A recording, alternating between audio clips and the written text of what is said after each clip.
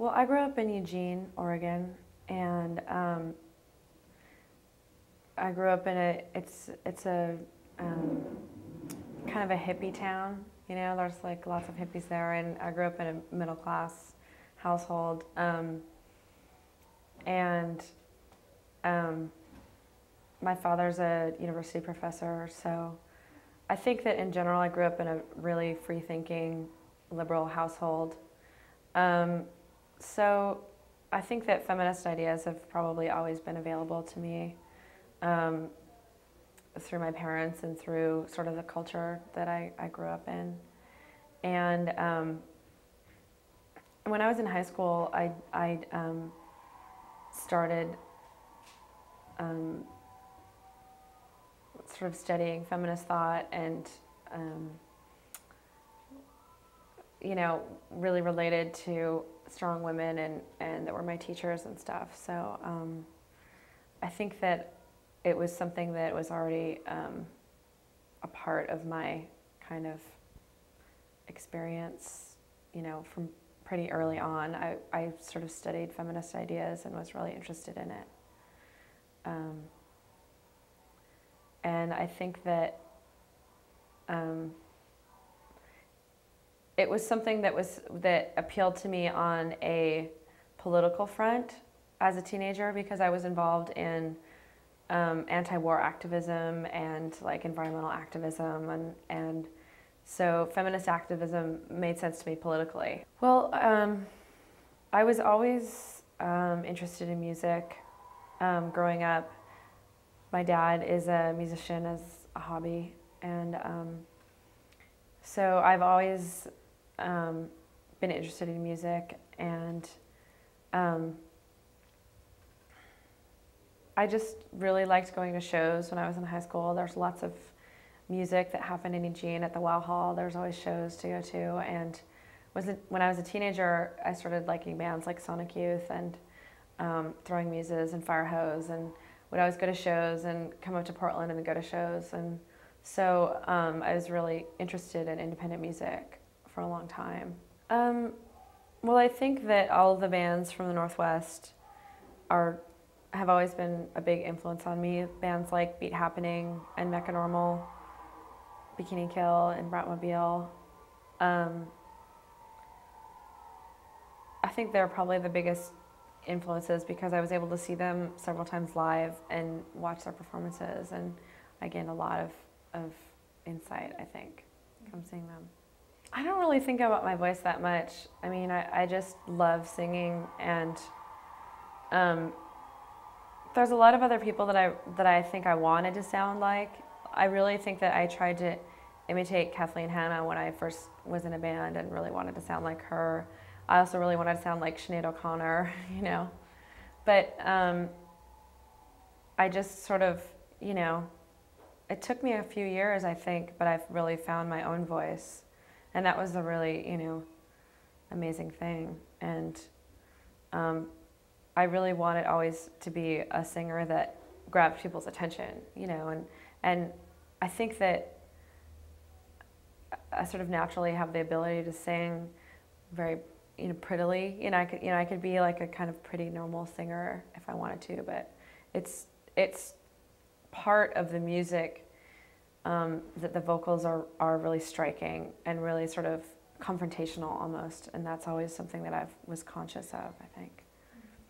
Well, actually, when I was a first-year student at Evergreen, I did a documentary about women in music, and I ran around with my video camera to all these different shows like Sun Velvet Sidewalk and Beat Happening and Nirvana and Bikini Kill and Bratmobile's first show, and I videotaped that, and I interviewed all of them, and Calamity Jane, and I interviewed them about women in music, and this was actually before Riot Grrrl had started, but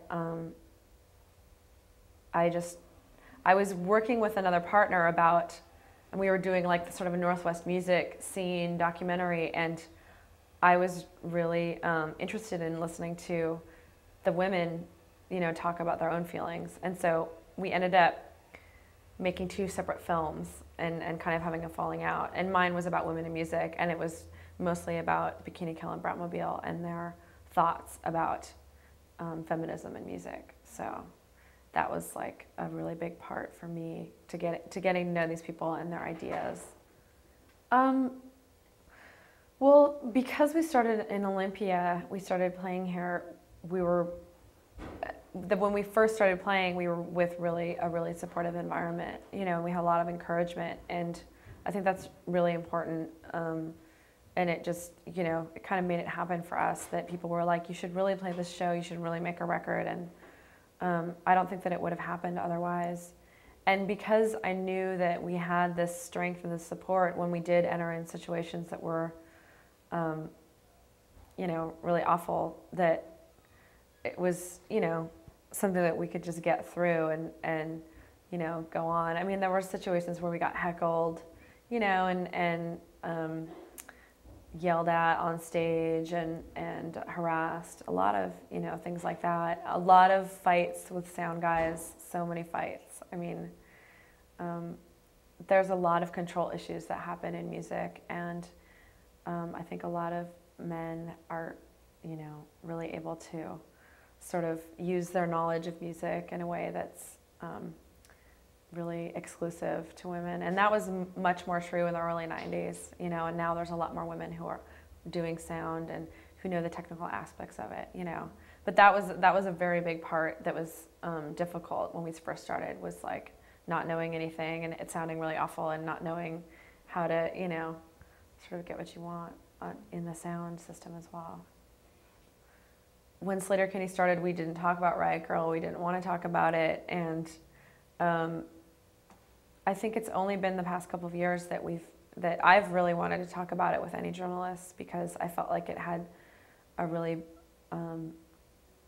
bad reputation, I guess, in the media as being, you know, this really kind of stupid, superficial, non-musical movement, you know, and it was just really untrue. There were a lot of extremely knowledgeable, talented artists and musicians involved in it. And that was who it was started by, you know, but it became labeled as more of like a fashion movement or something.